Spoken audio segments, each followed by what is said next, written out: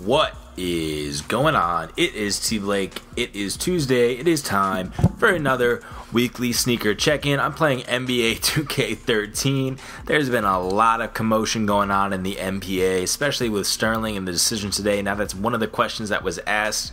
But man, just designing this little character here, I figured I'd give him just a ridiculous outlook. I don't know. I'm not very... You'll find out very quickly here. I'm not very good at this game.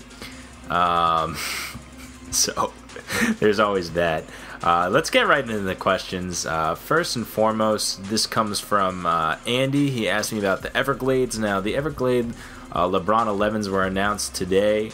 I'm looking for the emoji tattoo to put on him, and they didn't have it. So the Everglade LeBron 11s were released officially today with a release date which is May 17th, and they are looking very sharp. I might pick them up. I don't own any LeBron 11s currently in my collection. I found them to be a little bit bulky, and wasn't a huge fan, but you know, it takes a special colorway to kind of get my attention. That's definitely something that I don't have in the collection, and looks really cool. Getting into the question everyone wants to talk about, this is from Corey Hunt. His thoughts on Donald Sterling in the NBA playoffs.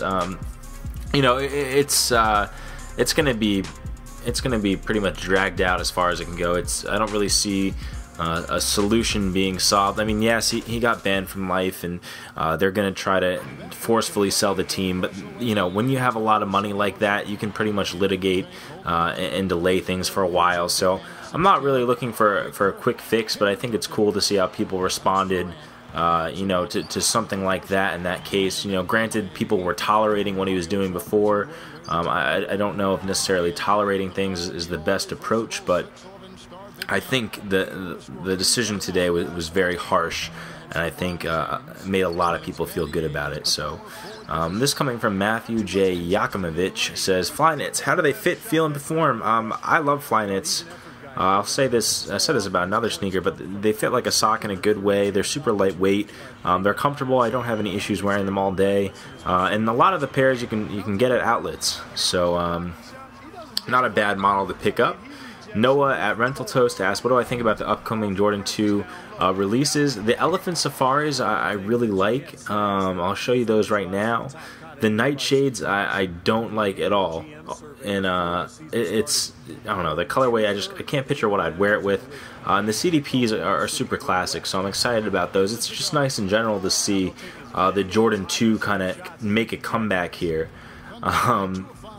Next, Jose, or Classy Jose, says, what releases are you excited for this holiday season? Man, we're going way far in advance here. But I think if we count Black Friday as the holidays, I'm really looking forward to the Infrared 6s. I think that's going to be a great sneaker and a great release. I actually sold my old pair in preparation for a fresh pair, because these will have a little bit more tinted outsoles and stay looking clean a little bit longer. Michael Bolowski says, how do I feel about Nike.com changing the release time to 10 a.m.? It doesn't really affect me. I'm more curious to hear how it affects you guys. Being in college, my routine's a little different.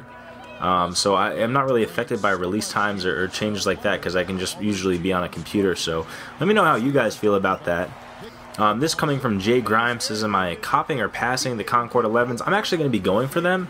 Jordan 11 Lows get me excited for some reason. I think it brings back memories of when I was, you know, first camping out for sneakers 2 years back around the same time. There was like a varsity red colorway that came out. That was like one of my first reviews. So I think that sneaker and silhouette brings back a lot of memories for me. Now, coming up in this video, by the way, those were all the questions for today using the hashtag weekly sneaker check-in, so I appreciate you. But just look at this shot. I don't know how to play the game, but I put up this 3. And just listen to the commentator right here. It's ridiculous.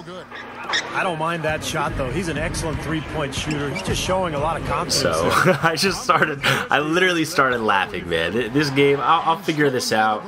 I'm not going to be playing anyone in this for a while, so I get a little bit better at it. But hope you guys enjoyed this weekly sneaker check-in. If you did, hit that thumbs up button for me. TBlake signing out. Peace, guys.